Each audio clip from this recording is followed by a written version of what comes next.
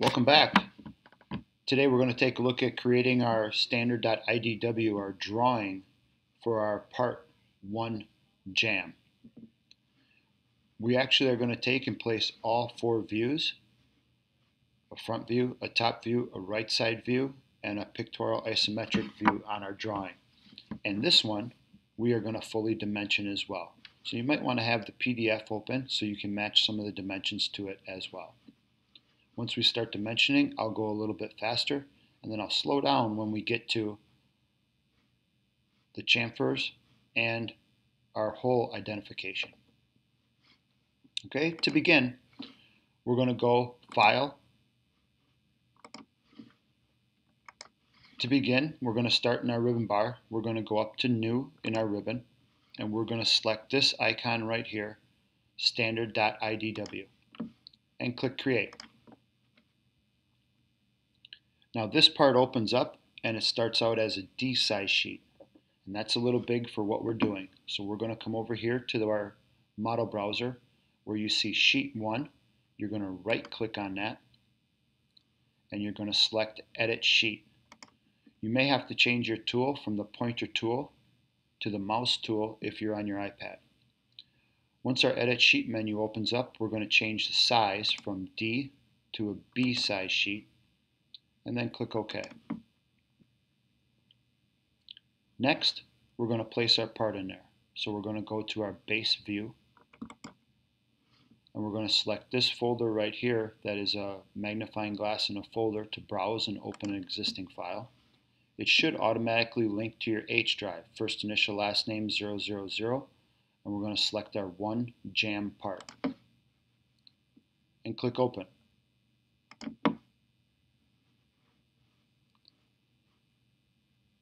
Click OK.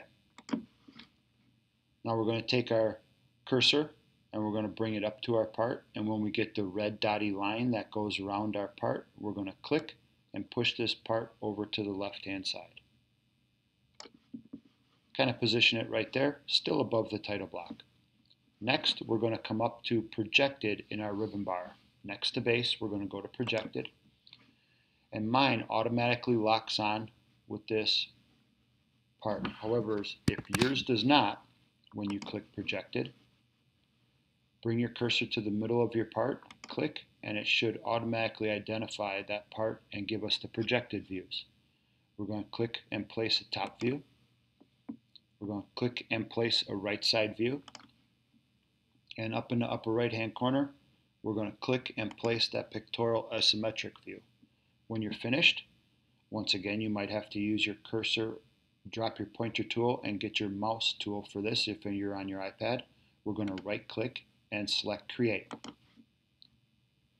Now we're going to change from Place Views tab above our ribbon bar to Annotate tab.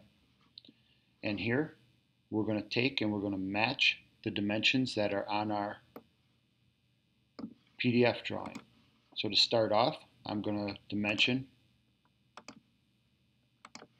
from the top view of our part in order to show our depth of those pockets that we made.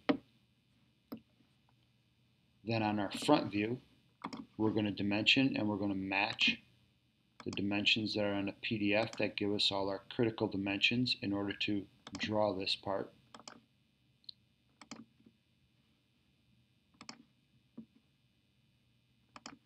This is locating the center of the holes. You can pause at any time in order to get caught up. I'm just matching the dimensions that are on the PDF drawing.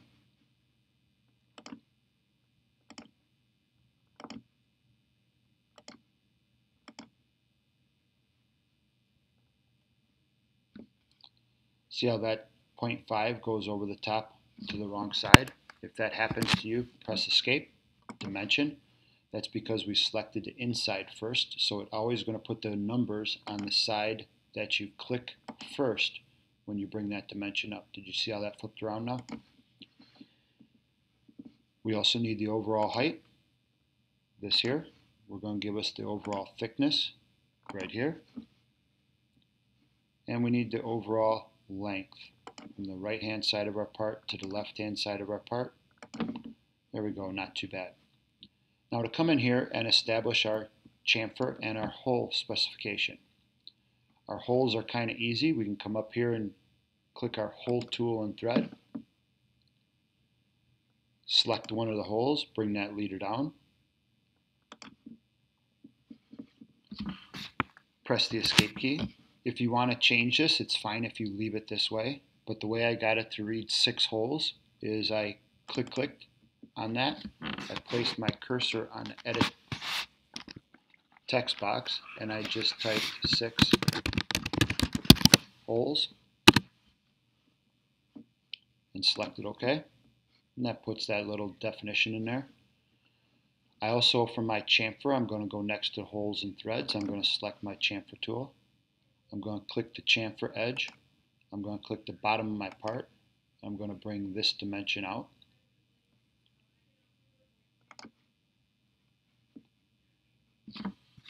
Press the escape tool. In order to get this text to flip on the other side, you can just take your text and flip it around like that. Press the escape key when you're done. I'm zooming out. I click the magnifying glass piece of paper on the right hand side in our model browser over here, our view, and I'm going to take and I'm done. I'm ready to save. So let's go up to the top. We're going to click orange file from the top left hand side of our screen. We're going to go down to save as. We want this to go into our H drive. First initial last name 000. 1 Jam. I'm going to type my last name after this. Okay, you're going to type your last name there and click save. The next thing we need to do is we need to get this into a format where we can save it as a PDF and put it into Google Classroom. In order to do that, we're going to go up to the orange file in the top left corner of our screen. We're going to go down to export and select PDF. Once again, we're going right to our H drive, first initial last name 000. Our file name is the same, part and last name, and we're going to click save. That PDF you also are going to turn in to Google Classroom. The directions are on the videos that are above these directions. Great job on finishing this part. Hope to see you soon.